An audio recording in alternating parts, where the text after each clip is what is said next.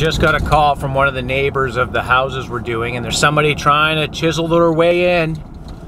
Oh, it's tough. I'm gonna go catch him right now. You ready to go to work, Bruin? Bruin, come here. You ready to go to work, buddy? Excuse me. Oh. Hey, David, are you trying to break in the house? No. Are you trying to break in the house? Through the wall? So, the neighbor called me and said somebody's trying to chisel in to the house, and where we already had an issue. Okay, never mind. You're good. Okay.